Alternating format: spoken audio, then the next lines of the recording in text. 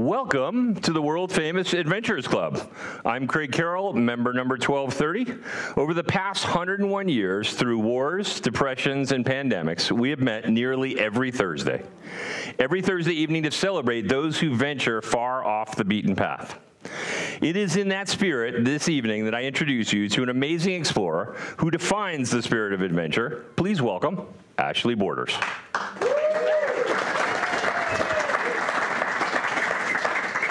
So thank you for coming today. Thank you for having me. I'm totally stoked to be here. And you're very stylish, by the way. I love it. Oh, thank you.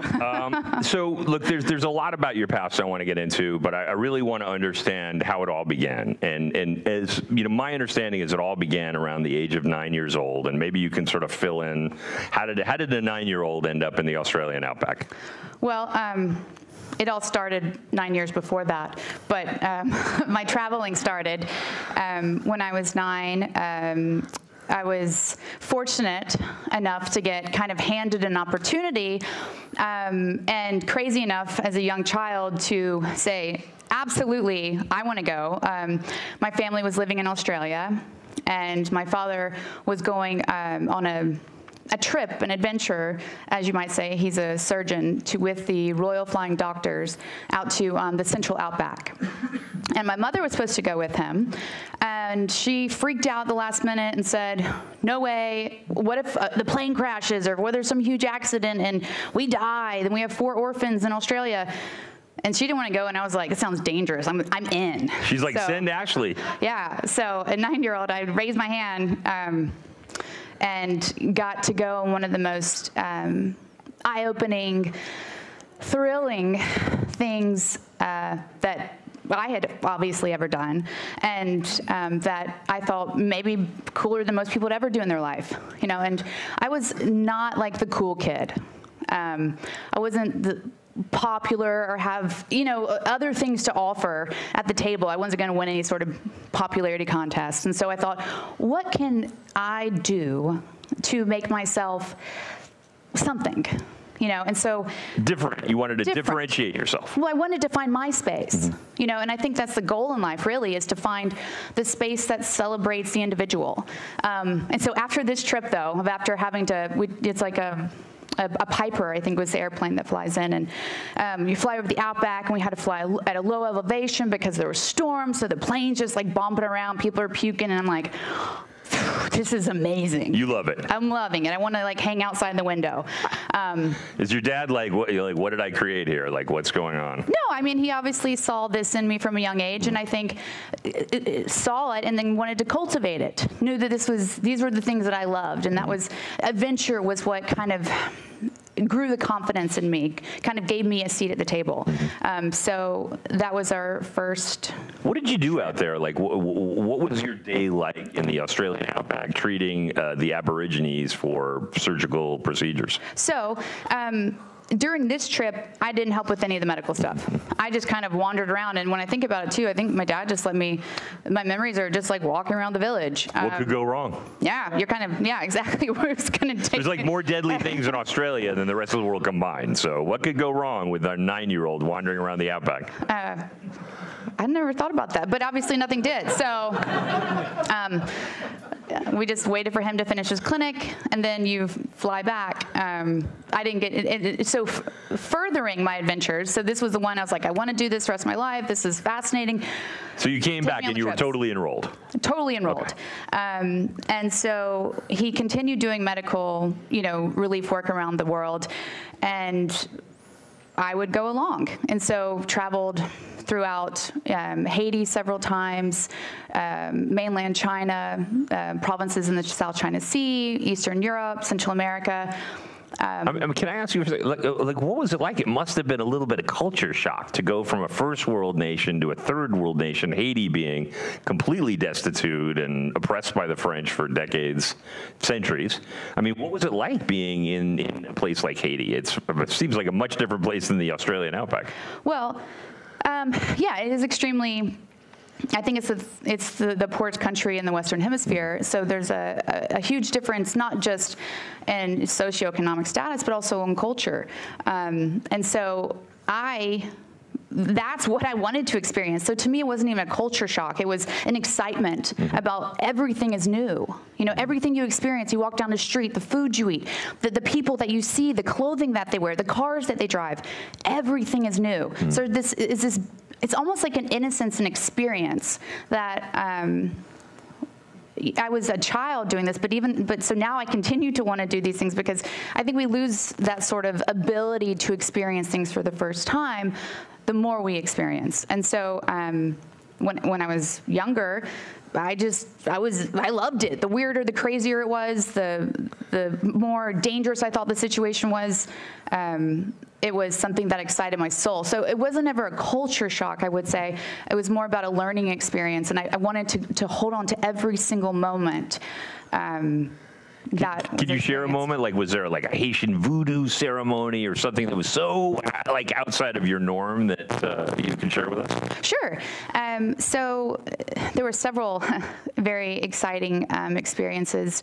We went to Haiti several different times over the course of several years. And I mean, there was one experience where we were in this vehicle going a couple hours outside of Port-au-Prince to a village.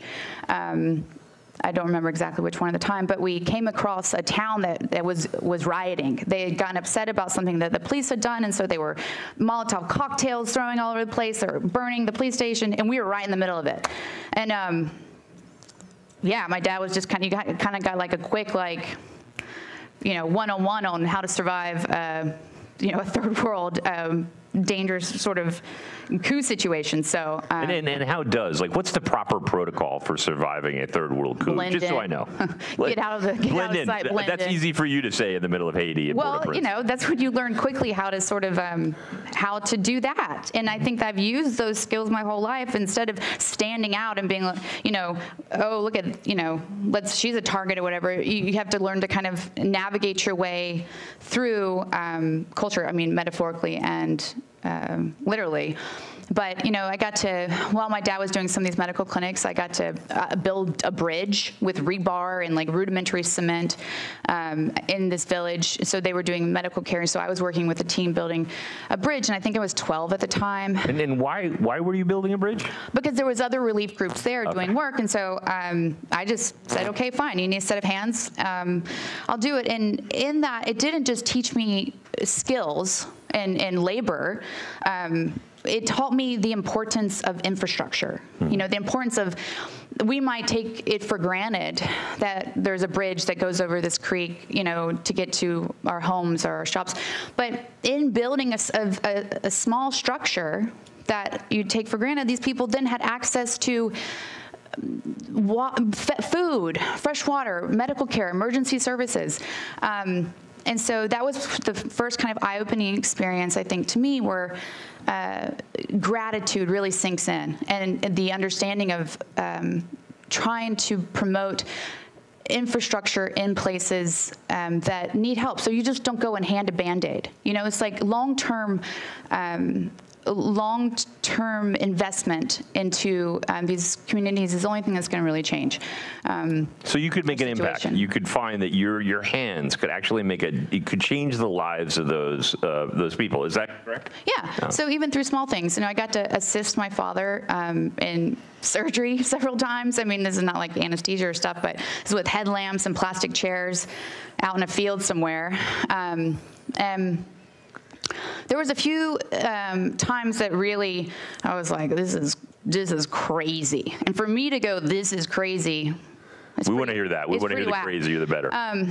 So at one time, there was a gentleman that had a big, and if I say this wrong, I apologize, but I believe it was a dermoid cyst on his neck. And I was there, I think, with just my headlamp, holding some tools and stuff for my dad, but he cut it and it exploded all over us. And lovely. Yeah, so, you know, if you imagine a dermoid cyst, it's got like teeth and hair, and it smells great, and it was huge, and it had his whole life. But I remember the rule was like, don't throw up in the surgical field, you know, so I have to keep myself together. But, you know, that changed the man's life. Well, how did it change his life? Well, he'd always been shunned from society because he had this big thing on his neck, and you can't find a wife, you can't find a job.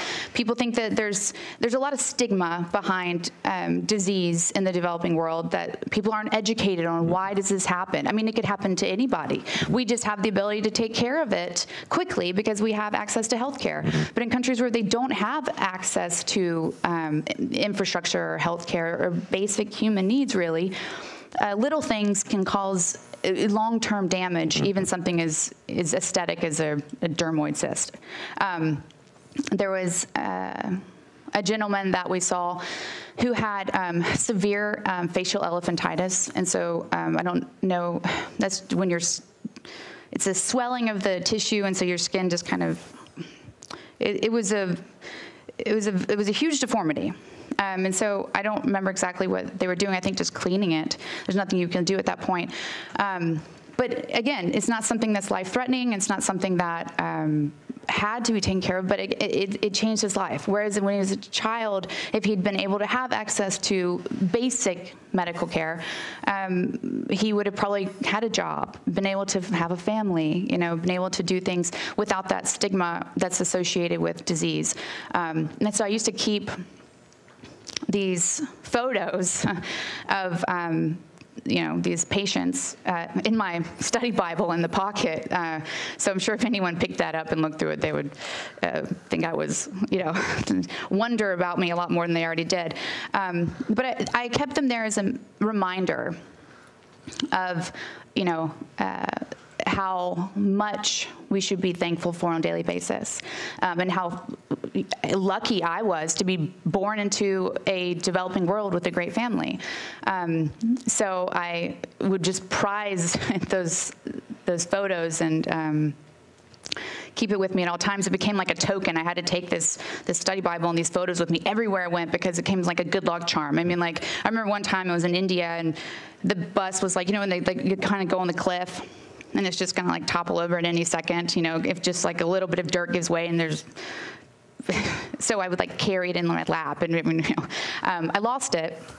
But how did you lose it? Do you know where you lost it? Yeah, because I was trying to hitch a ride on someone's little Cessna out of Panama, and there wasn't enough room for me, so it was either my luggage or me, and so I just left the luggage and jumped on. And the luggage didn't make it back. Didn't make it back, and as a traveler.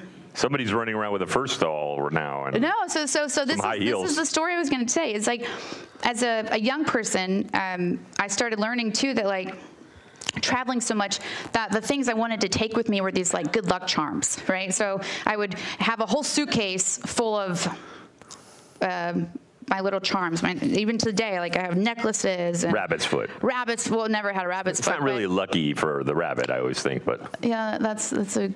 There's a saying behind that. Give me a second, I'll come back around. But your charms, your lucky charms. Yeah, just have all these little tokens of my travels that they comforted me, and I wouldn't take any clothes. So I would literally go somewhere with one or two outfits. And I eventually came up with a really good plan for this. So go with one or two outfits, but have my suitcase full of my blanket, 500 power bars, because you also end up in a lot of places, a lot of weird food, and you're a 16-year-old girl. Running around third world countries and in combat zones at times. Yeah.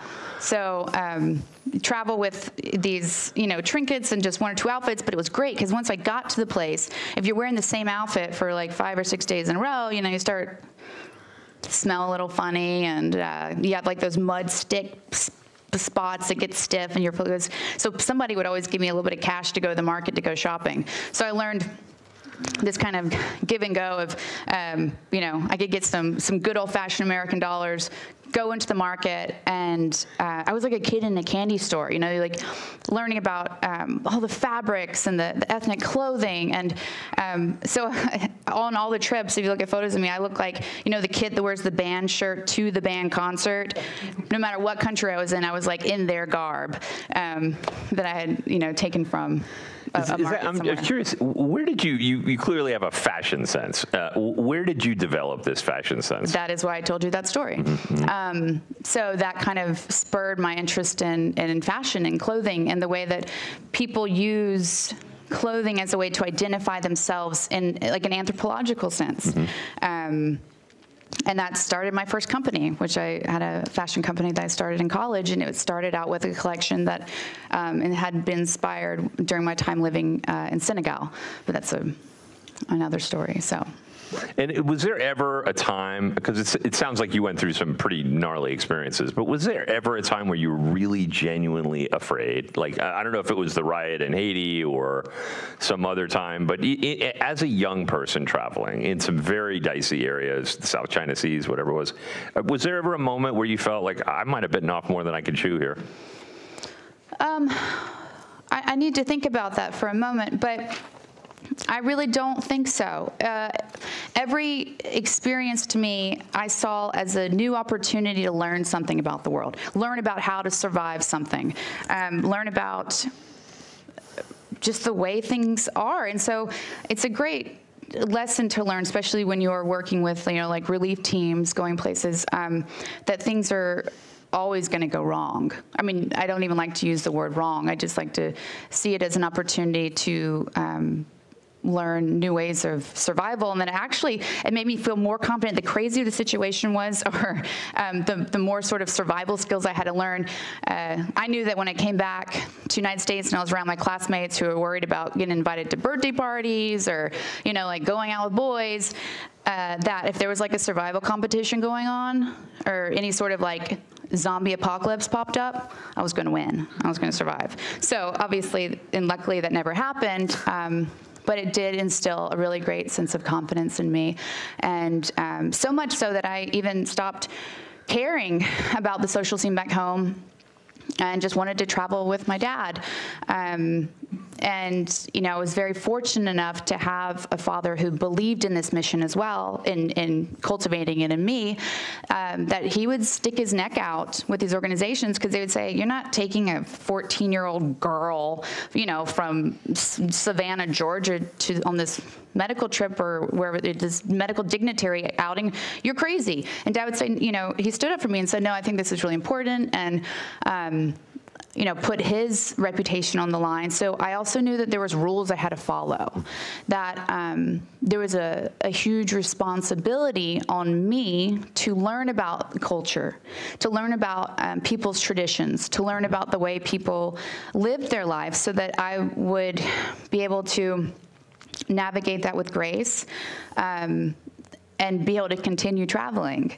And, there's for an example, when you're traveling with a lot of these medical groups, especially medical dignitaries in some of these countries, the way of thanking you, this is what most people travel to places, is they kind of offer their most extreme cultural antidote, So you go to dinner. You're going to get sort of the craziest food that, not crazy, but to them it's delicacy, right? So I got banned from being a selective vegetarian. That would happen often. So we'd have to eat, eyeballs, blood, live echinoderms, bugs, which are so bad if they're fried, but if they're steamed or boiled, it gets a little bit weird. So wait a minute, you like them fried, but you don't like them steamed? Yeah, fried bugs are fine. Right. Good to know. Yeah, your palate changes a lot when you're not offered a lot of options. Fry anything and it tastes good, I always say. Yeah, exactly. Almost anything. Almost anything. So what's the oddest thing that you ate during your teen years? That's a good story. So again, let's go back to, I know that I have to respect the culture. I've been given, if you want to continue to go on these trips, you need to kind of be an adult. You're an ambassador. Right? Yes, I am. I have to be like the adults. So we're in China, and my dad, I'm sure he already knows what story I'm going to tell. And everyone's already gotten their meals. And my father's sitting across the table from me, and my food hasn't come yet. And I was like, I totally remember, because we ordered too, by the way. This was. Were they hunting the monkey in the woods? Close. So I can't read the menu, so I just I'm like, that sounds great. And so I see my dad's eyes. So they're coming with the food behind me, and I don't see it, and I see his eyes in like, oh my God, and I see him look at me, and I can't even look at him because I feel that glare. Every parent has that glare that you give your children when you're like, you better behave. I got that glare. I mean, I see it to this day. And so the plate comes, and they put it in front of me. And you know how that moment sometimes you feel like your heart's just gonna like jump out of your chest? Like it's fried chihuahua or something. It is, I am not exaggerating. It is moving like this. Not like the wind blowing and like, ooh, your salad might be moving around, or like maybe someone knocked the table. It is literally moving right in front of my eyes. And again, I can't even look at my dad because I see that stare. So I was like...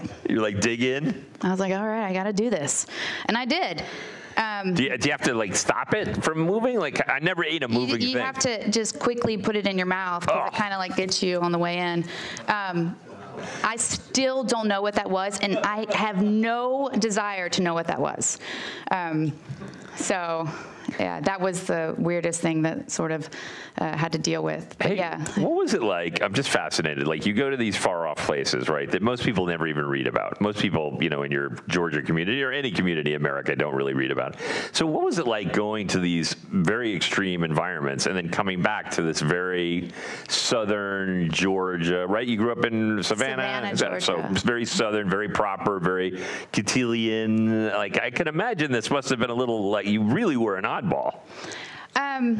Yeah, thanks, Craig. In a good way.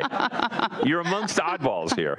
Yes, no, I was very much an oddball, but I learned to embrace it. I knew that, like I said, that I needed to find the place in the world that I could celebrate who I was. You know, there's this ancient Toltec wisdom of if you search for the freedom inside of you, you will find it, but it needs to be in the spot where love really exists, which is in honoring our divine.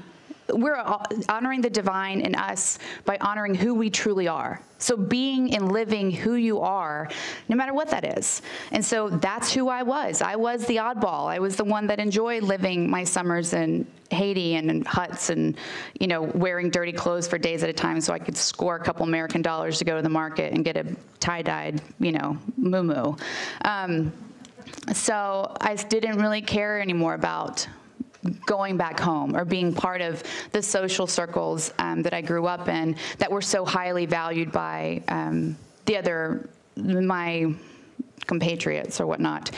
So I actually left high school when I think I was 14, most prestigious school in the South. I pieced out. And I know there's a lot of, you know, eyeballs rolled in the community. And I finished high school through a correspondence school so I could continue traveling. And I finished high school at 15, got a full scholarship to college at 15, and started college at 16 at a very well-respected school in the South. So you're a smart oddball. No, I think I was just a hard worker, and the school probably saw, well, she's really weird. If she can, yeah, she'll be a good student somehow. She'll do something interesting on campus. So I think I was able to at least do something a little bit different. And did you continue to travel during college, or tell me about your college years? Yes, I did.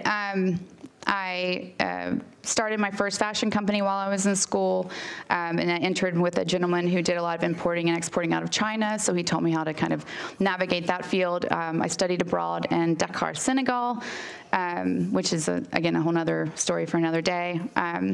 And I was 17 when I lived in 18 when I lived in Dakar, and I studied abroad in London. And again, I travel with my family in the summertime, going different places. So before we get into sort of the Middle East and Dubai and Oman, I'm interested, you know, I've heard several people refer to you as the female Indiana Jones, which I think is pretty adorable. But I'm curious, what do you think about that? Do you like that reference? Do you feel like you're that person? Because you seem very apropos. Wow, thank you, Craig. That's pretty awesome. I'm a little taken aback by that. But to address that, that's awesome. And Indiana Jones is one of my heroes. And it's funny how, you know, I work in TV and film in Hollywood, how fictional characters can sort of inspire magic in our heart in such a strong way that people decide to do things their whole life to sort of imitate these characters. I've always wanted to be Steve Zissou. I don't know if anyone knows Life Aquatic, but Steve Zissou or probably the weirdest Indiana. movie I ever watched, by the way. I watched it because you asked me to, but I was like, oh boy, she's an oddball for sure. You know, so in Indiana Jones, these were the heroes that I had growing up because they were kind of emulated who I wanted to be, and you don't just like sign up for a job to be Indiana Jones. You have to really do it. You have to be it. And it's helped me with my career, styling and art directing, knowing the fact that there are people who watch these movies who look at individuals on TV and really do try to emulate them for the rest of their life. And it's also allowed me to take my travels and learn more about my own creative process by watching these movies and seeing Indiana Jones and saying, oh, okay, that's where the art director picked up those ideas, and this is how maybe I can use it for this or that. And so it's definitely, it changes your aesthetic, and I've learned that through movies like Indiana Jones when I traveled, trying to pick up ideas and inspiration for my own aesthetic and design. I think it's great, by the way, to be clear. I think it's an impressive thing, and I also think it's great for you to be an influencer to younger girls, because I think it's not a natural sort of career trajectory, for young women. I'm not sure that they're particularly drawn to anthropology and feel at home, and I think the more influencers they have like you, that they see, wow, this is somebody who's doing it, who's beautiful, intelligent, and also, gets dirty and travels in these crazy third world environments and comes back, a whole person. Well, like I was saying, when I was growing up, I wasn't the cool kid. I didn't aspire to normal things. I wanted to go dig in the dirt and, like I said, go to third world countries. And so I started... My heroes became, scholars, doctors, eccentric explorers, and there wasn't really anywhere. There's a few females that really were important to me. Jane Goodall. I just still to this day find it fascinating.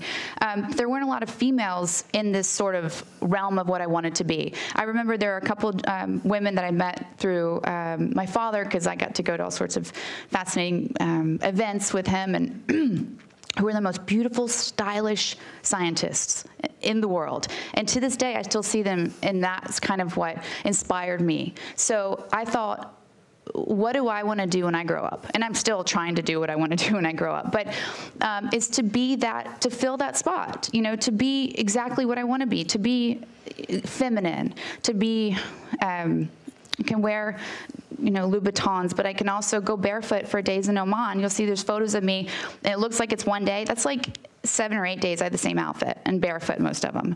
You can do and be whatever it is that you want to be and create the hero. You got to believe in something in life. Something has to be something that inspires you, so why not believe in yourself? Why not be that inspiration? Why not create it in your own world? So... That's beautiful. So in 2006, you end up in Dubai. A great story. Tell us, because it's a big life change for you at that point.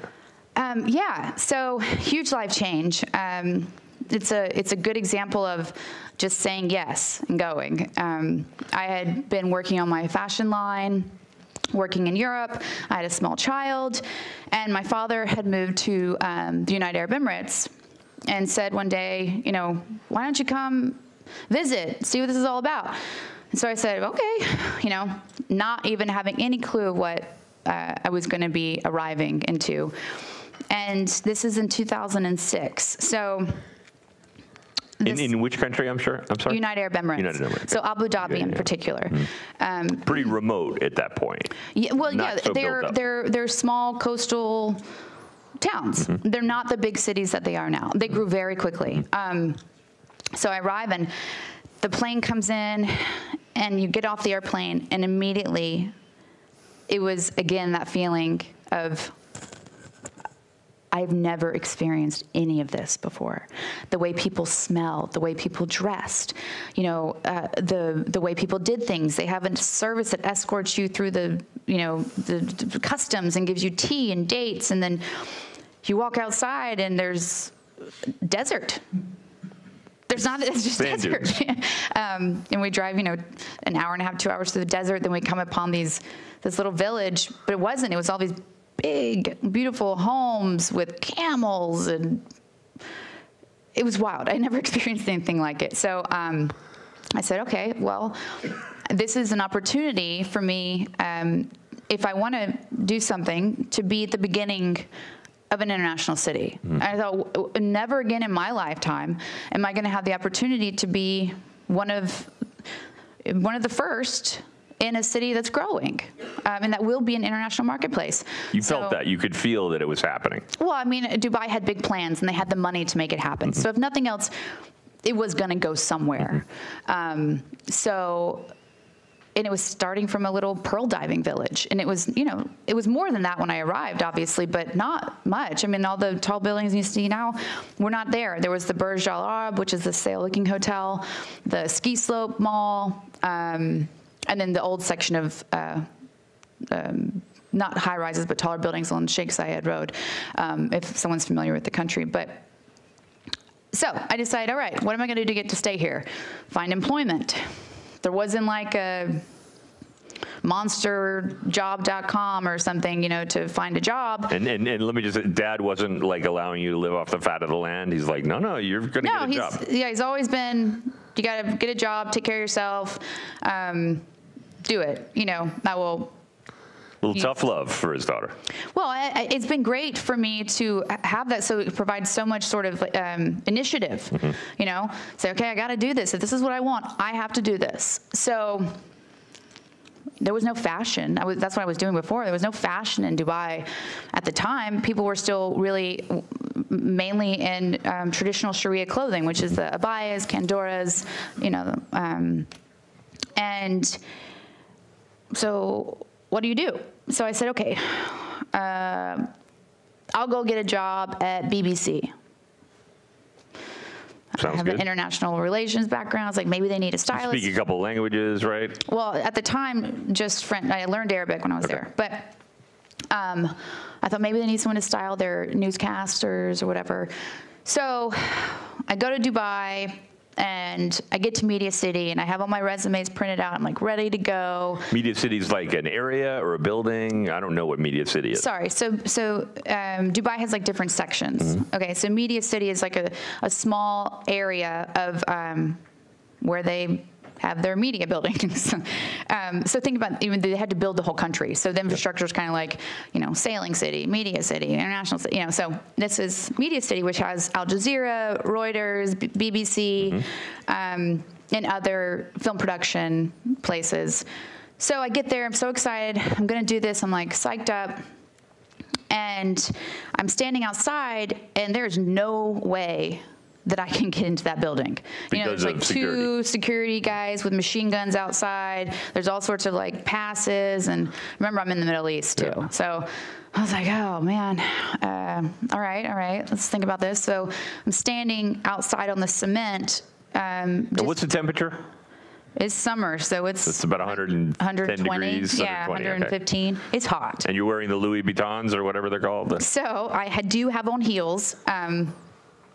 And standing there on the cement, and it was so hot that the glue on one of my heels melted, and the whole sole with the heel came off. Okay, Tragic. So, and I tried to like get it back on there too. I was like, oh, it's still wet. That's how hot it was. Like it was still kind of tacky. So I was like jamming it back together, thinking like, what would MacGyver do? Like safety pin it, paper clip it.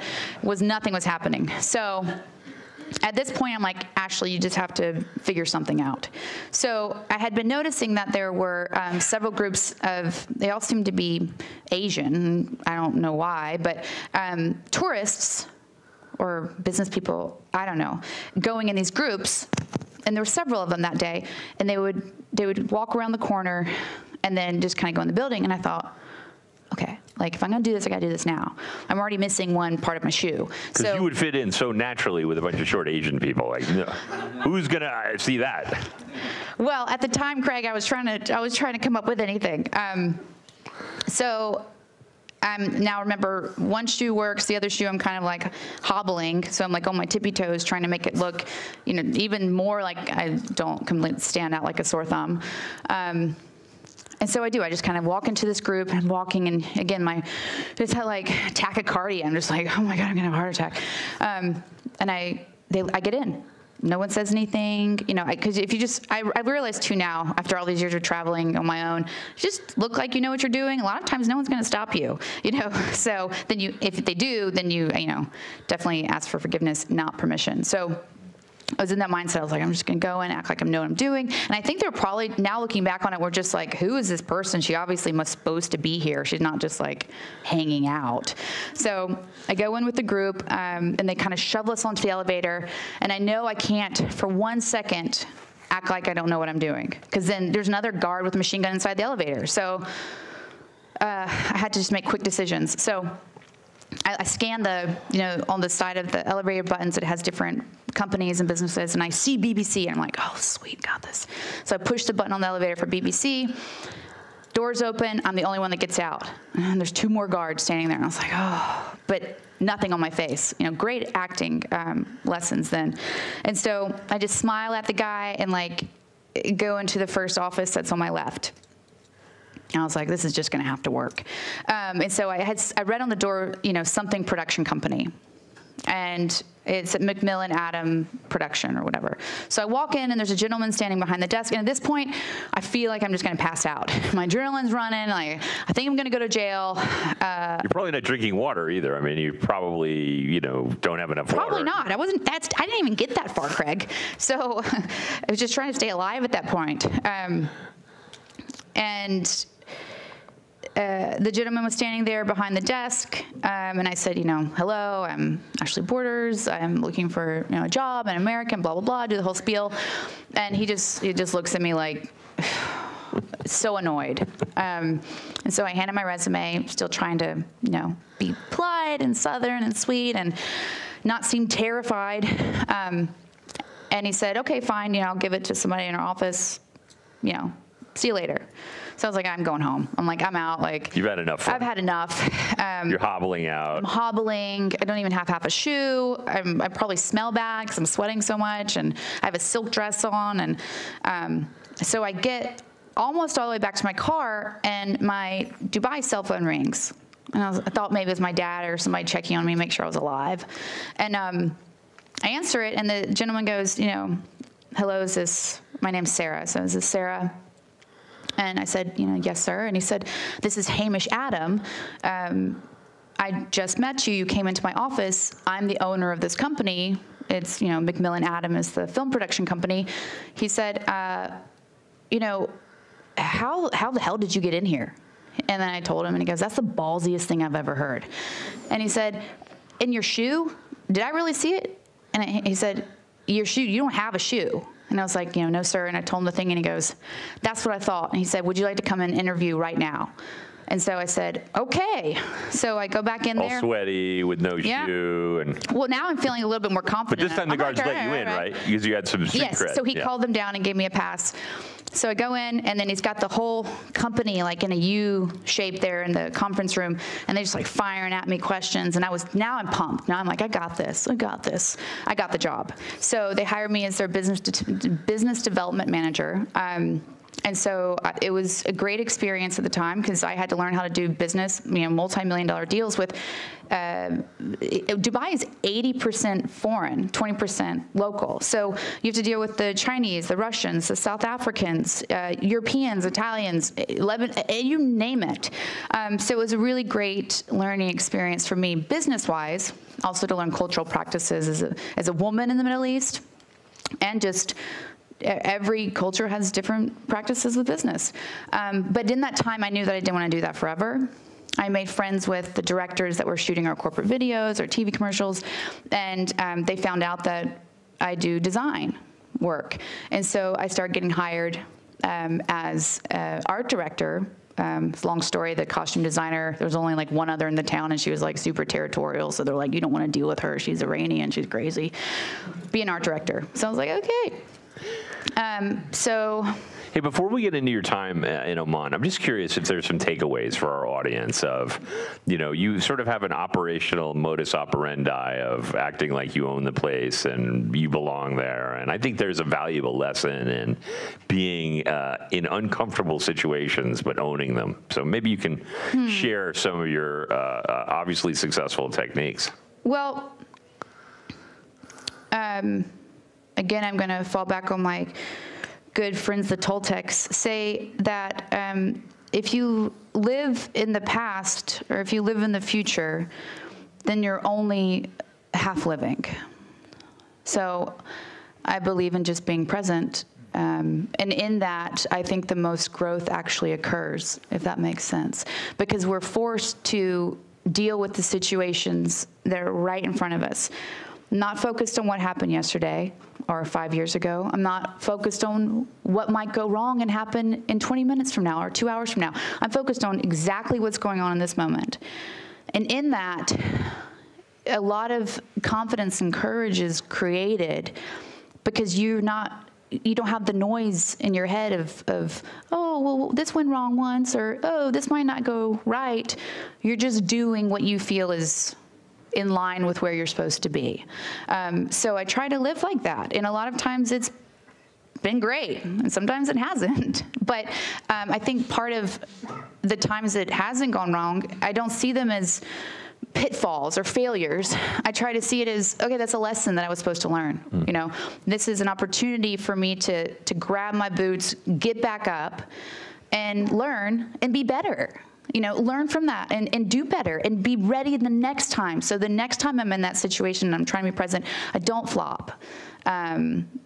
So I think that's really the key, is just trying to be in the moment without the noise or the parasite of the fear that just eats at you, so that you lose the courage to live fully, which is being in the present. If that makes sense, or did I just sound like a total whack job? No, made total sense. Okay. You talk about saying yes a lot, which I love, that you say you have rarely, if ever, said no to an adventure. So talk about, I think there's a lot of challenge in saying yes to things. People are fearful about what might happen, and it's very typical for people to say, oh, that's too dangerous, I don't want to do that, I'm afraid of that. You are not that type of person. I'm just curious how do you deal with these opportunities that come up that must seem pretty out there, like surfing in Costa Rica with the pro surfers? Like that was something you said yes to in the spur of the moment. It wasn't in the spur of the moment. It gave me a little bit of time, but pretty much. So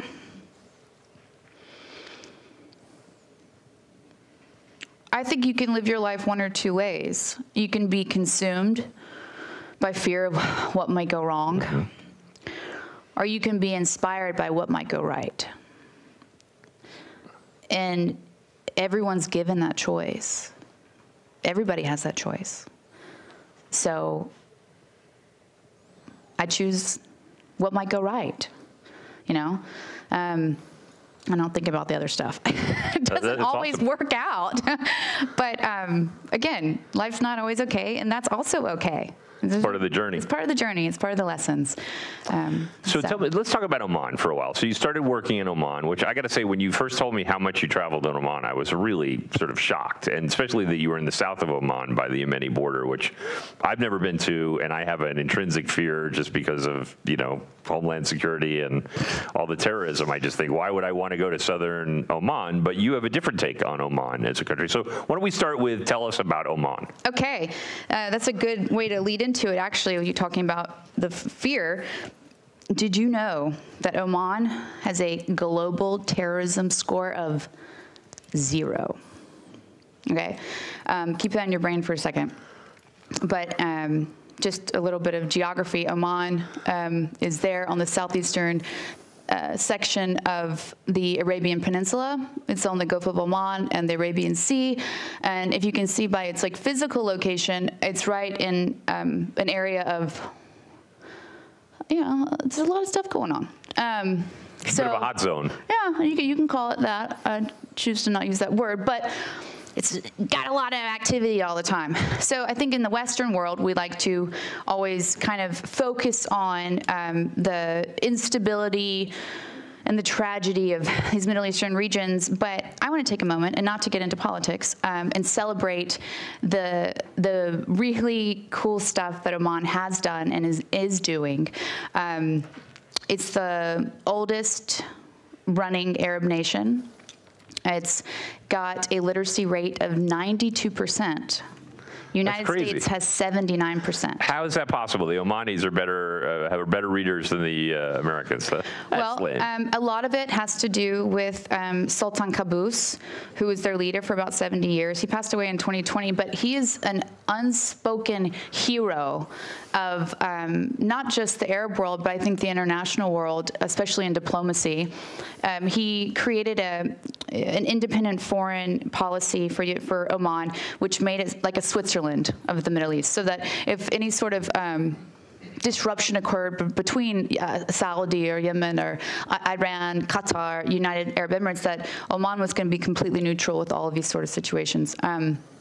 You know, he built an incredible infrastructure in the country. There's great road systems. There's access to healthcare. There's clean water. You know, the people have access to education. It's not an opulent country like you find, you know, in some of the other Gulf nations, but their basic needs are met. And they're happy. And Sultan Qaboos has been an incredible individual in making this happen. He also was one of the first Arab leaders to not only allow but promote women in their foreign cabinets. So there's many women that serve on their ministry. He appointed the first female diplomat to the United States, ambassador to the United States of America. He built an opera house, first in the Middle East as well.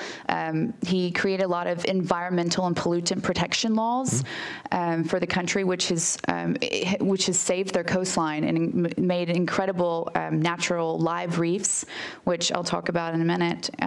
So, you know, not only is Sultan Qaboos a Renaissance leader who is uncelebrated in the Arab world, which I think he should be. But, you know, he's an international diplomat when it comes to negotiations and treaties as well. In 2013, he secretly, I mean, without the public knowledge, Sultan Qaboos was the one that brokered our nuclear treaty between the U.S. and Iran. Completely without any news, without any sort of recognition. He was 100% responsible for United States and Iran's nuclear treaty in 2013. It actually went into action in 2015. But I mean, that's a lot to be said for pretty progressive leader. Yeah, and a sultan. I mean, so who's taking over now, by the way? Thanks, Craig. I don't know.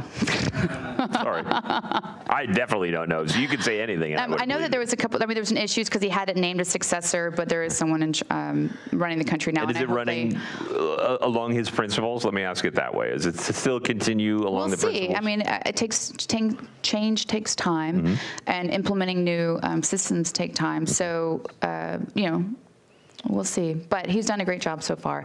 And anyway, I just wanted to take a moment and celebrate that part of the Middle East. And they have almost zero crime rate in the whole country. So, you know, when people say, why would I not want to go there? Well, why? I mean, it's safer than walking outside this building in 5 minutes. This building's not in a particularly safe neighborhood. I'm not sure if that's an great. I feel a lot safer in Oman than in Lincoln Heights sometimes, but. Yeah, that was an easy, you know, correlation to make. But. So tell me about some of your travels, and tell me about some of the expeditions you did in and around. I mean, it was around 15 years that you traveled in and around Oman, correct? Yeah, so it was in and out of the country.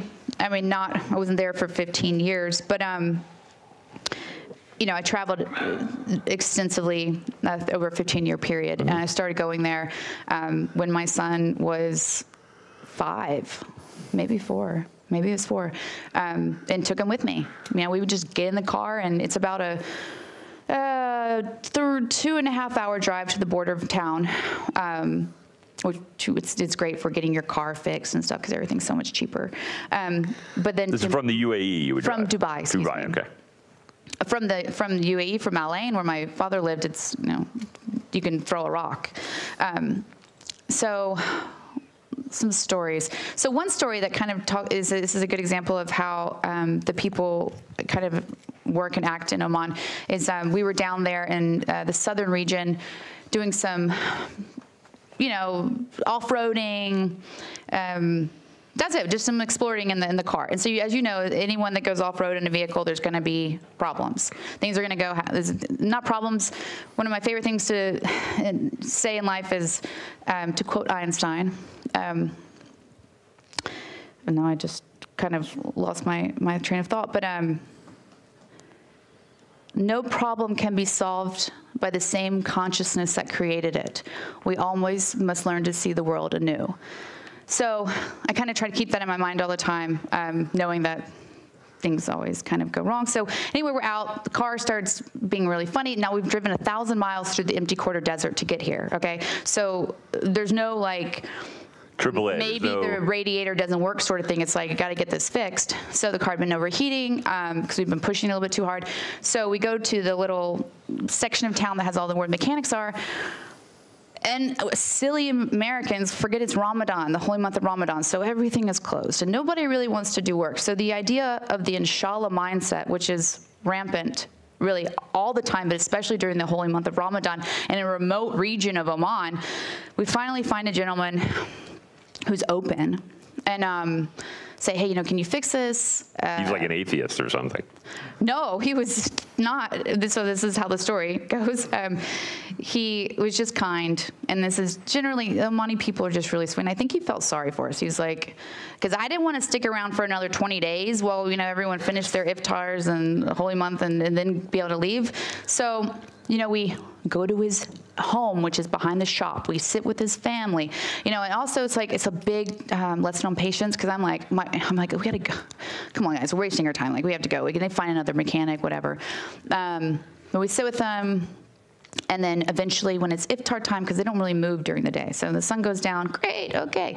We have our tea, we have our coffee, we have our dates, and he says, well, in Arabic, he talking about this Somali goat that he wants to give to his family for the next night's iftar dinner. And he's talking with my friend about it, who speaks Arabic very, very well. And Somali goat. Somali's so excited about this goat. He's got to go get the goat. And I went, I'll go get the goat. So that was the deal, that I would go get this Somali goat. Supposedly the meat's really better. And they will fix the car. But remember, it's in the middle of the night now, because that's when they're awake working and doing things during the holy month of Ramadan, is at night. So is there a goat shop down the street, or? I don't know, Craig. I just kind of threw something out, but then I knew I had to do it. So, yes. Did you steal somebody's goat? Like, where does one get a goat in the middle of the night? I just started walking up and down the shops asking somebody if they had a Somali goat. And that's one of those things that, I really think that one of the other shop owners probably took pity on me and took me to a friend's house, and we went in the backyard and they had a Somali goat, and I paid him a lot of money, I'm sure, for whatever it was worth, but I didn't care. I just wanted the goat because it was going to make my mechanic happy. He could feed his family the next day for iftar, which, they sacrifice them. So that poor goat, like the whole time I was walking with it, I was just loving on it, and I felt so bad knowing that I am walking it to its death. But that also means that I can now make it home 1,000 miles through the empty quarter desert. So if you ever start looking like that at me, like we're on a trip, I'm going to be like, oh shit, she's throwing me under the bus. Like, I'm going into white slavery or something. Yeah. If you're like really nice to me, like, oh, you're a really beautiful person, Craig, I'll be like, oh, it's coming. Yeah, I don't have anything to say about that. I was guilty as charged. Okay, so you got your car fixed. He got his goat, you got your car. Yeah, I got him his beautiful goat. He was so happy. And to see... so a lot of times Arabic people are so animated and happy, and he was just so excited, but I knew that was a good thing, because I knew that he too, this was a holy goat now too. So this goat was going to slaughter for his holy Ramadan meal, that my car was going to be fixed. There's like a whole psychology behind this. Are you going to get any of the goat? You're going to get a little piece of the goat, a little goat to go? We were leaving. Oh, okay. I was out. I wanted to go home. So I did know, I was like, all right, he's going to really fix my car right, because he's going to be worried to be punished from God because, he did a shoddy job or didn't fix it right. So, yeah, we made it home. And I don't know if you've ever even imagined what the empty quarter desert looks like, but driving 1,000 miles through the Saudi empty quarter desert is like, have you seen the movie Mad Max? It's like Mad Max. With a 4-year-old. Izzy was not with me on this trip, okay. But yes, he has gone that trip. So you have to keep extra petrol in your vehicle, which is even more terrifying because you're just in like a driving bomb, and because it must smell lovely in there. 100 degrees, yeah. You got to keep the windows open because you got the petrol, unless you have the gas tanks on the back. So one time we we learned to get the gas carriers on the back of your car. Yeah.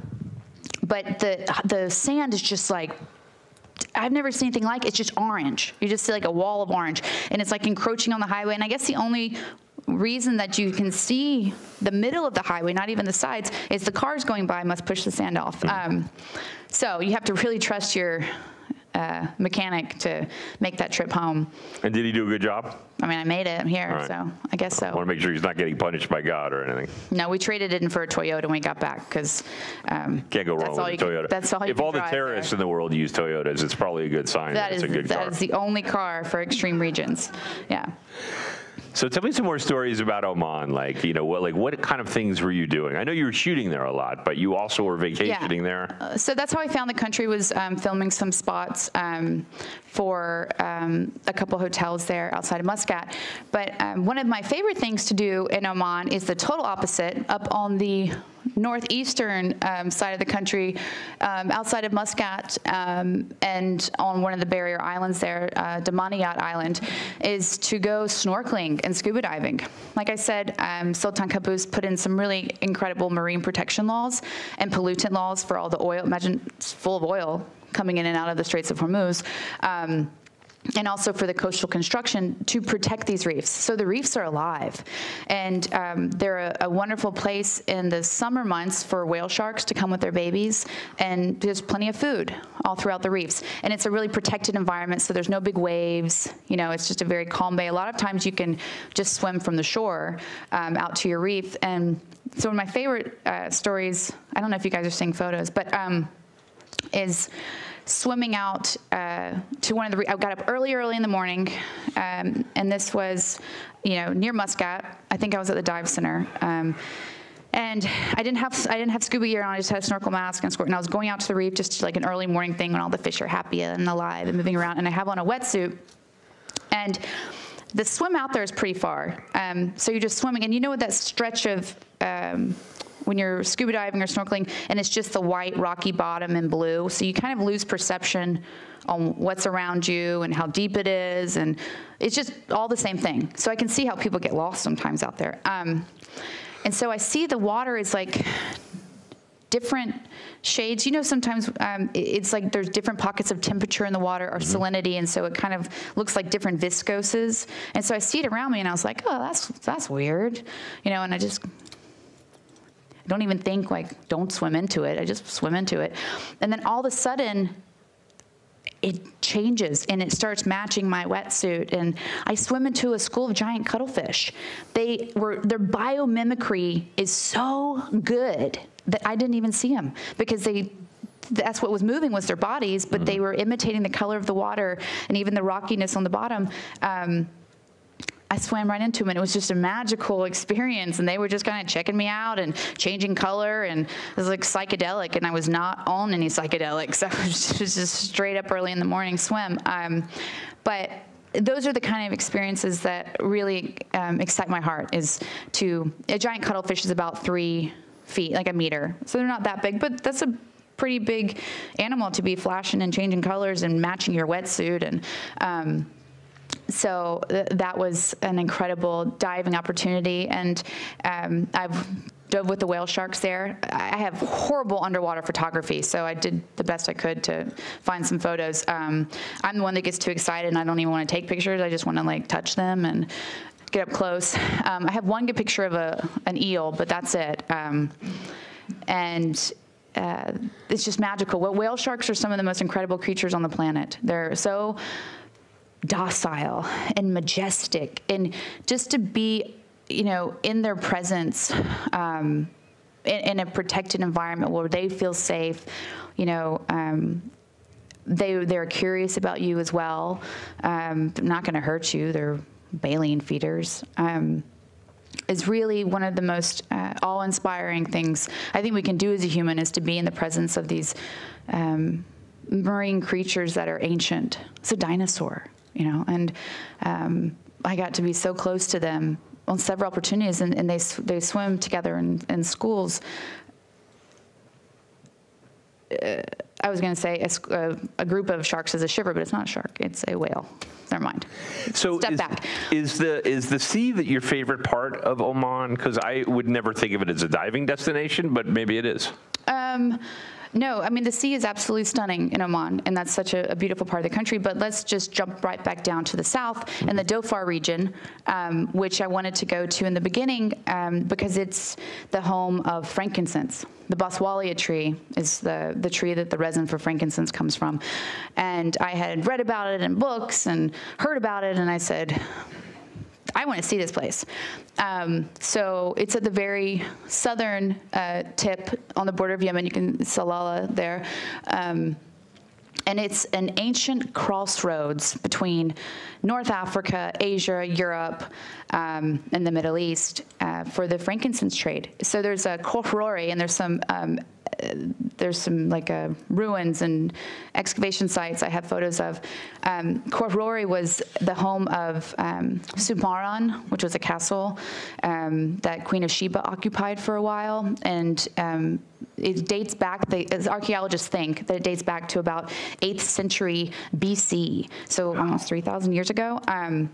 As a trading post. And so they found pieces from China, from Iran, from England, from Europe, in this beautiful walled city that sits on this freshwater lagoon that is then flanked by these two like plateau-style mountains. So you can see how it would just be the perfect place to either defend from, war, or also be a safe harbor for all these ships to come in. So it's literally stepping back in time, and it's just open. You can walk, you can dig. I pick up rocks, move things around. It's amazing how there's no one there just like, watching this site. But, Queen of Sheba became so obsessed with frankincense that she made her home there for a long time, and she was trading with King Solomon the frankincense, which kind of that put her in the place in Jerusalem, was that relationship over the frankincense that came from Salalah. And it's just so rich in history, not just a beautiful place with interesting topography. And Salalah has something called the Harif Festival, which is the rain festival, which happens in July, okay? So the rest of the Middle East, the rest of this region is like 120 degrees, it's dry, it's miserable. During the Harif Festival, camel herders from all over the region come so that their camels can eat, because it's rain and it's green and it's raining and it's a monsoon season. It's really, really special and magical. So there's just camels everywhere, and they're herding everywhere and just walking because they just let them go, and so they're just everywhere.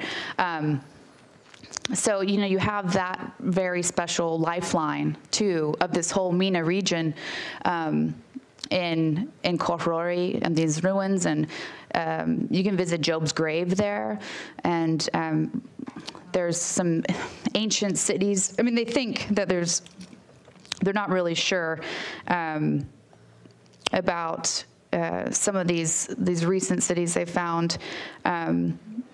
Let me ask you a question. I'm curious, and I just want to kind of segue for a second. So you're getting a graduate degree at Harvard in archaeology, anthropology, and I'm curious about, being in a place that is so archaeologically important and also so ignored by, you said there's no security around, you go to these sort of huts that are hundreds, maybe a couple thousand years old. There's relics everywhere. Like, I mean, that must be like a real amazing place for you. Oh, to me, it's like a playground. Yeah. I'm thrilled and fascinated, and I just want to touch everything, and I want to put it in my pockets. I probably shouldn't have said that. I don't want to put it in my pockets. I leave it all where it is. So, a lot of the thing about archaeology and anthropology is, unless there's an institute that's got a lot of funding that's interested in what's going on, it just sits there. Nobody really cares. There's in Shishir, which is about 70 kilometers down a dirt road outside of Salalah. In the early 90s, some archaeologists using LiDAR found what they think is the lost city of Ubar, which is like the Atlantis of the Middle East. It's a huge discovery, and I went there, and it's just kind of half done. Just kind of, people ran out of money and nobody cared anymore, and they just left it. But it was supposed to be like the Babylon, and it could be. Like, there's 30-foot towers that they've seen that the desert kind of has swallowed it into a sinkhole. But to me, that's so exciting. Like, how cool is it that there's this history of this lost city of Atlantis of the Middle East? It's maybe here. just sitting in the desert getting swallowed. But You think under the building here there's something maybe? The lost city of the Adventurers Club? who knows, Craig Carroll? Who knows? A couple of dead members that didn't pay their bills maybe? He said it. I'm just saying, you know, Rich You guys told are me, the looking for president. somebody. You just ratted yourself out. So what other things do you like about Oman? Or how would you describe Oman to people who are thinking about going? Is it a place that, like, do I go to the Club Med of Oman? Like, is it a place I could have an arranged travel experience? Or is it really, I'm just throwing myself into the, you know, the netherworld and see what happens? Craig, Oman is a country of everything. No matter what you're looking for, maybe not snow, but you can find your mountaineering. You can find your fabulous resorts. The Chetty is one of my favorite hotels in the world, and it's in Muscat. I mean, you talk about 5-star. Anywhere else in the world doesn't even touch 5-star service of these places. So whatever you want, you can get. But like I said, the people there are happy. They are extremely tolerant of Western religion and culture, and they're loving, and they're friendly, and they're laid back. You know, that's something that you don't experience there. Is like there's no hustle and bustle. And anybody wants to go there, even with children. I've taken my son from when he was 4 till 15. It's safe. You know, I would just go walking through villages, and then they would come outside and embrace me and bring me in and grab my little kid. And I was like, oh my God, they just grabbed my child. But like, they just wanted to they wanted to share with me, and they didn't have much. Again, it's not a country of opulence unless you're at the Chetty, and yes, that is like the most opulent place. But they're just really loving and friendly, and whatever they have, they do want to share, and they wanted to learn more about me too. It wasn't just about me being fascinated by them. They were fascinated by who's this blonde that just parked in our little village and is walking around with, you know, a kid throwing his Thomas the Tank engines everywhere, you know. So talk for a second about this, about how friendly the world really is. I mean, this is one thing that I'm always amazed. Wherever I've been around the world, I've been embraced on average, not by everybody. And I find that this is true, especially in a place like Oman. I would imagine that you're such an oddity, and they're so interested. They want to absorb as much of your culture as possible, and they're going to offer you the best food and the best bed in the house and the best of everything, which is, you know, you come to my house, you're not getting the best. You're not getting my bed, that's for sure. You're sleeping in the guest bedroom. You know, you get a good steak, but I'm getting the better steak. So it's kind of. You guys are all friends with Craig, and he treats you like this? I'm just saying, you know, maybe I could learn something from the Omanis. I think we can all learn something from the Omanis. Have an open heart, open mind, and just be full of gratitude. So I think the most of the world is like that. Tell me some of the lessons you've learned traveling. I mean, you've been to dozens of countries. Do you know how many countries you've been to? No, I think I'm about 24, but every once in a while I look on the map and I'm like, oh yeah, let's add that one. You know, for a while I had free flights. I took a part-time job at Dell so I could fly around the world. And so I would literally get on a plane Friday evening. I didn't even know where I was going. I would just fly to the airport and see where they had, which flights were open in first class, so I could eat for free and have a few glasses of wine and then show up in some country somewhere and then fly home the next day after a couple hours. This is like a great travel hack. I've heard some travel hacks, but this is the travel hack of the century. You should give them just a little context so you understand, like, this girl worked the system. Didn't the CEO of Delta call you at one point? Yeah, okay, let's. Sorry. Woo, cat's out of the bag now. So a friend of mine who's a film producer, he was just traveling all over the world, and I was like, you know, no offense to this guy, but he doesn't make this kind of money to be able to be doing this. And so I asked him, I was like, what's up? He's like, yeah, I work a couple hours a week throwing bags at Delta, and I got free flights. And I was like, oh my gosh, that's possible? So I like ran to the airport pretty much and applied for this job, and they're so used to, I mean, the guys that worked with me were doctors, I had lawyers, film producers, a lot of policemen, and I worked twice a week, 5-hour shifts from 4 a.m. till 9 a.m., loading airplanes and throwing bags, so that I could go anywhere I wanted at any time. It was the best experience. And then I learned that I could actually, you only got paid $7 an hour, so a lot of the people I worked with actually, that was their job. So I would pay them like $150 plus the money they made from the shift, you know, to take my shifts for me. So I ended up like not ever having to work. And they were all happy about it because it was just like, oh, Well, no. not everybody was happy about it. Well, no. It's a whole Moving on. So, yeah, I think, but that's the thing is travel is doable. Yeah. There's always ways to figure out how to do it, you know? You just have to be flexible. And I often travel with no luggage, even if I don't have someone to give me money to go, you know, buy some new clothes. You know, I've done the Cannes Film Festival in a carry-on. You learn that you don't really need that much stuff, you know? What we need is the experience. You don't need to spend that much money. You don't need to stay in fancy hotels. You don't need to eat out.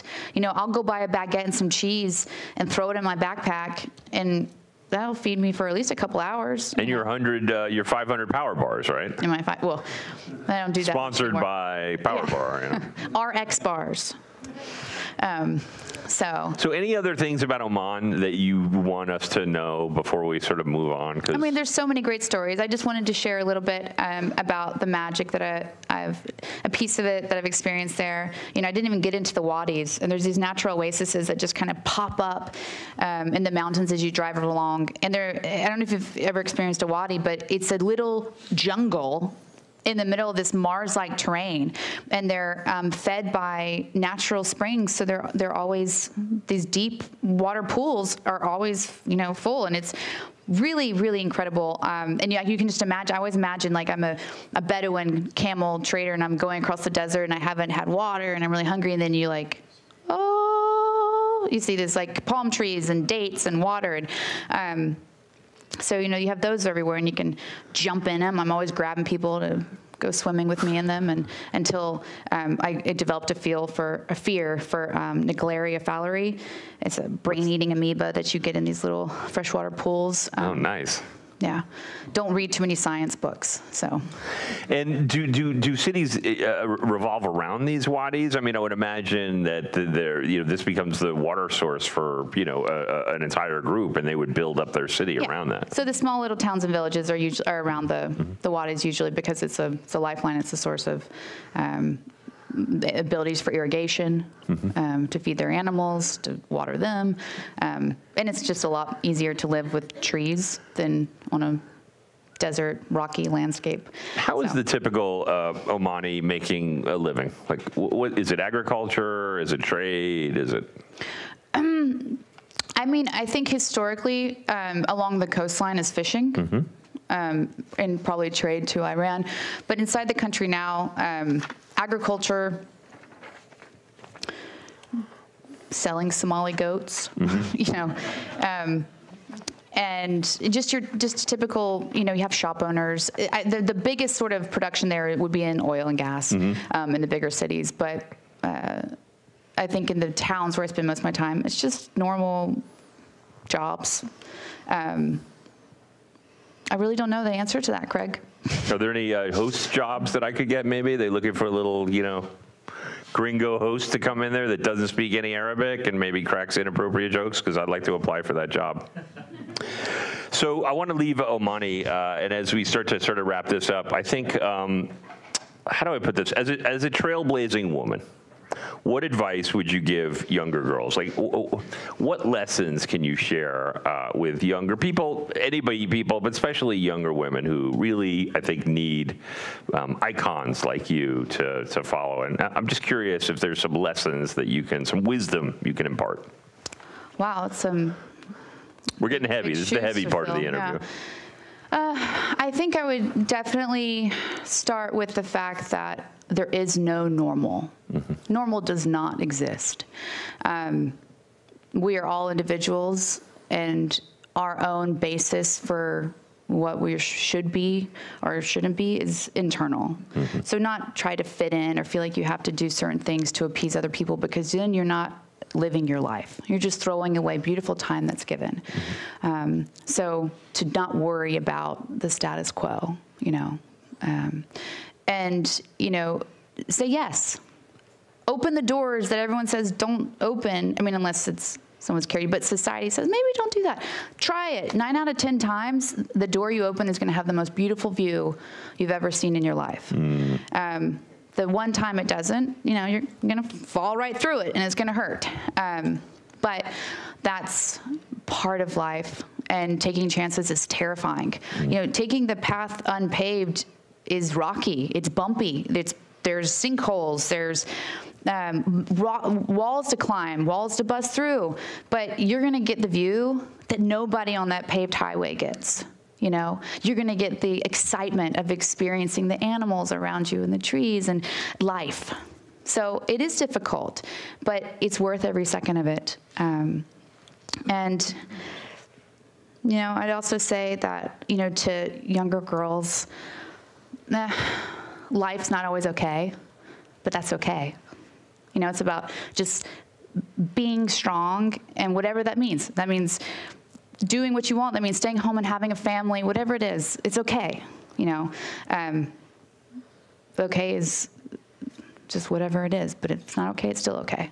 And I think that's it. Is there something you say to yourself when you when the chips are down and you feel like, oh, this is bad? Is there like a saying or anything? Is there like something you recite? Like, I always think to myself, there's no problems in life, only opportunities to find a more creative solution. And when I get jammed up, I just think like, okay, what's my creative solution? So I don't know if you have the equivalent. I was just curious.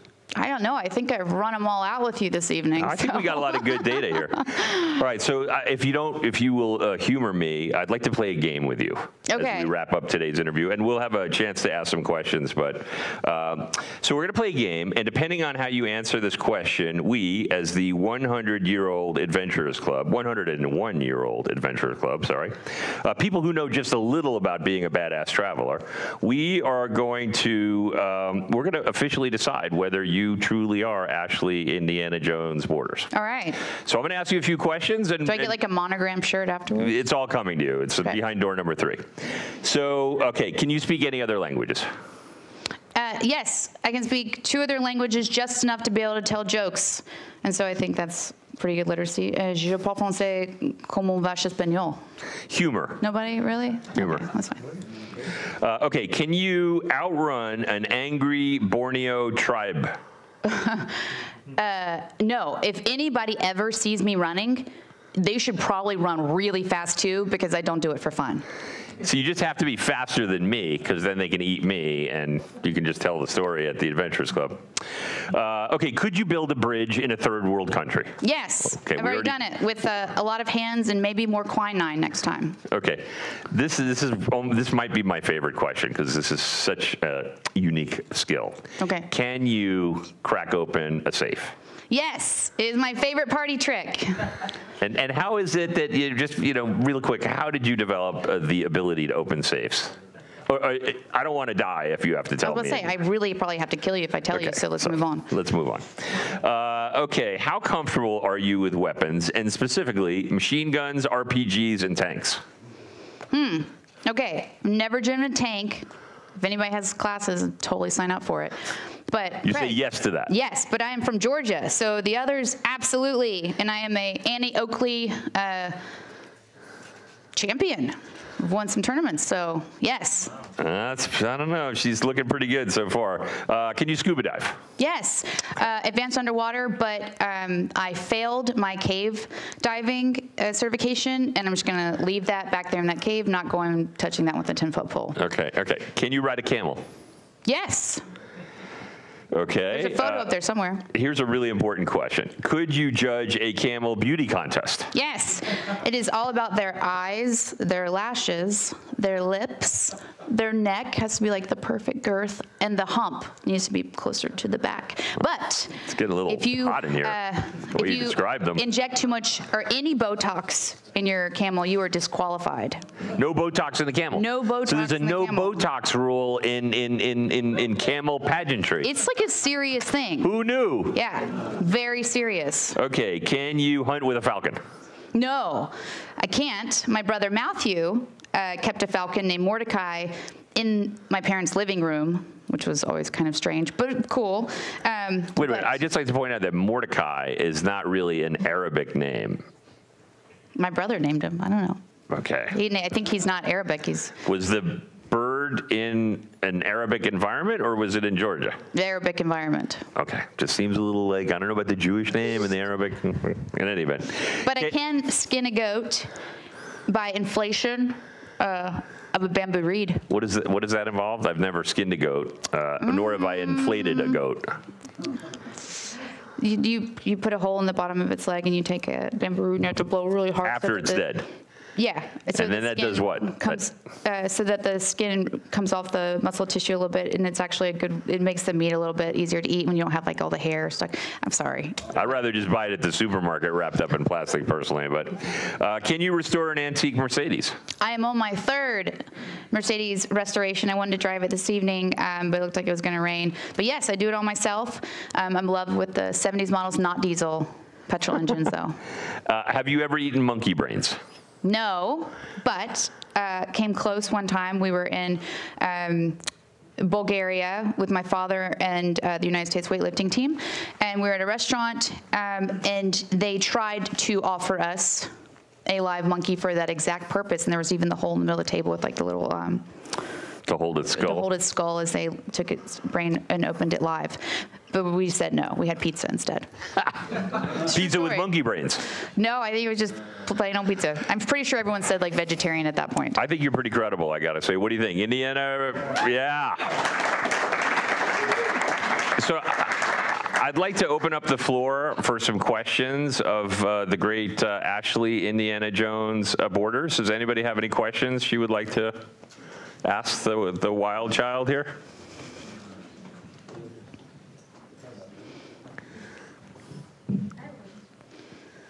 You said there was everything in Oman, but is there surf in Oman? Yes. If you go close to where I was talking about with the Damaniyat Islands, there's mostly longboarding. There's a big kiteboarding community there.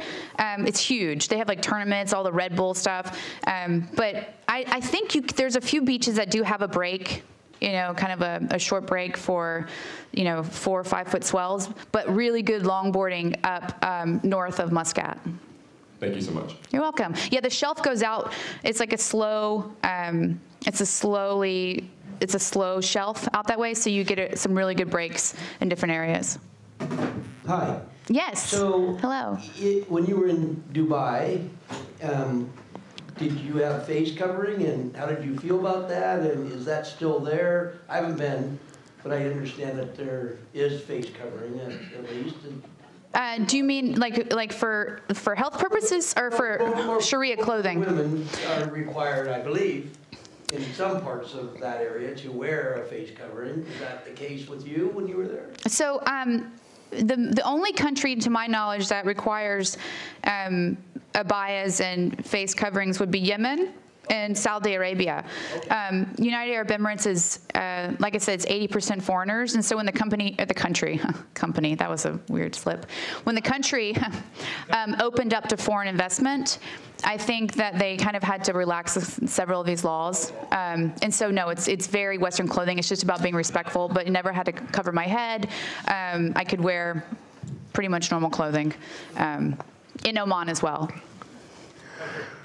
So which older Mercedes, and do you favor DAS mechanical fuel injection or the carburetor? So I have a 450 SEL at the moment, 78, and it's the first year of the fuel injector. And it's been a great car, and so I prefer it at the moment because it's been the most reliable. It's the compressor. So I'll show it to you next Thursday. I'll bring it. It's pristine. One more question. Rachel, did you have a question?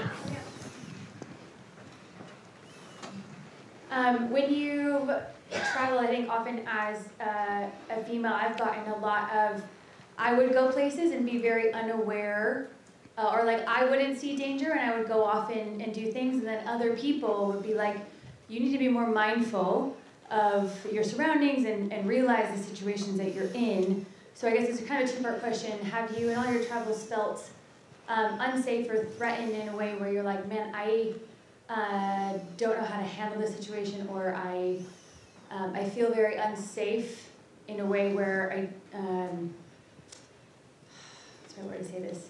I feel very unsafe, but I don't know how to handle the situation, and or like what advice would you give to other females who might feel scared of going to certain places because of the fact that they are female and they might get taken advantage of in certain ways that they don't know, they wouldn't be able to get out of?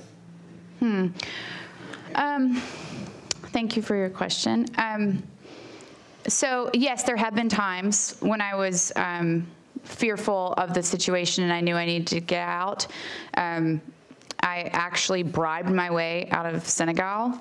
One time there was a bit of an internal coup in the country. I had no access to money because the banks were closed. And I stood out like a sore thumb. I was the only white female in the village area. I was living in a village outside of Dakar. And there was one flight out a week. And it was like anyway, another story another time. But I literally had a bribe with some jewelry that I had on. So in that moment, though, I had to assess the situation. I had to find the person that was most likely to, sounds horrible, but take my bribe, that was able to get me out of harm's way. And so since then, though, I think it's about anywhere, though, is to look for your exit. Make sure you know your exits. Make sure you know a way to get out if something does go wrong. But also having the mindset that something might go wrong and being fearful, you're just walking around as prey. People are very good at what they do who that spend their life trying to harm others.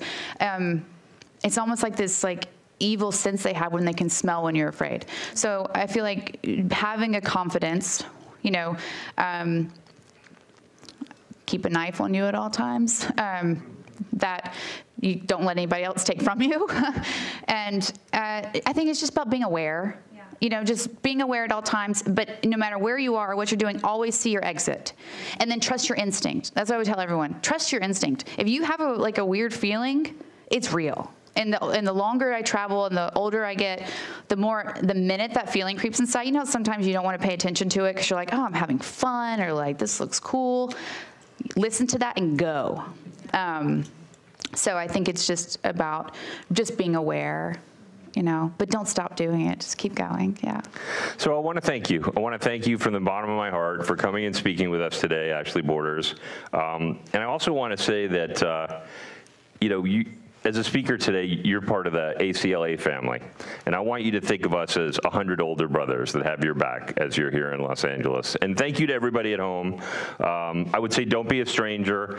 Come visit us. It's a warm, welcoming, amazing environment. And if you're really nice, we'll show you our shrunken head. See you next Thursday.